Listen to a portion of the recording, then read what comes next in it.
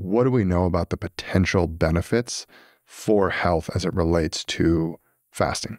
Yes, I would say there's many potential benefits that have been proposed for both intermittent fasting and even extended fasting. And I think the most obvious and common relate to metabolic health, which would include weight loss, specifically fat loss, improvements in body composition, and insulin sensitivity. But other proposed benefits would probably include the prevention of several chronic diseases. So we would put in here the neurodegenerative diseases, specifically the dementing diseases and cancer, and also just the holy grail of them all, which is extension of lifespan or reduction of all-cause mortality. When I was doing my, let's just make it easy and say 7-day fasts, I was doing insane amounts of blood work on myself during that period of time. And there is no doubt that there was wild stuff going on in my body. You know, the things that were changing hormonally and metabolically were profound. Let's start with the evidence around fasting and the improvement of body composition.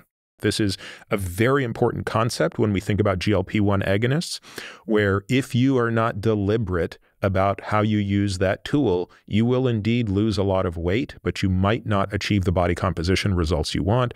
And the same is true with fasting. So to be clear here, the question is, does fasting offer benefits for body composition, i.e. fat loss, muscle retention, beyond what you would expect from continuous caloric restriction?